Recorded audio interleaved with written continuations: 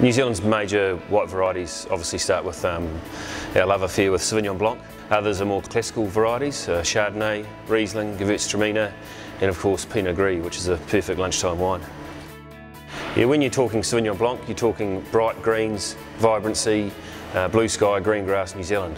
I think the great thing about New Zealand Chardonnay that you'll see on the shelf is oak is not the dominant feature, it's all about the fruit profile. Gris, as a comparison to Sauvignon Blanc, it doesn't have the acid profile, so it's more of a softer, richer wine on the palate. Riesling, it can transcend any character. It can be sweet, it can be medium, it can be dry, and I think that's half the problem. So I think for the New Zealand consumer, just get out there and take a bottle off the shelf and try it. Gewurztraminer, the one that we can't pronounce, I still can't spell it half the time. That is a bit like Pinot Gris, except just has a bit more intensity.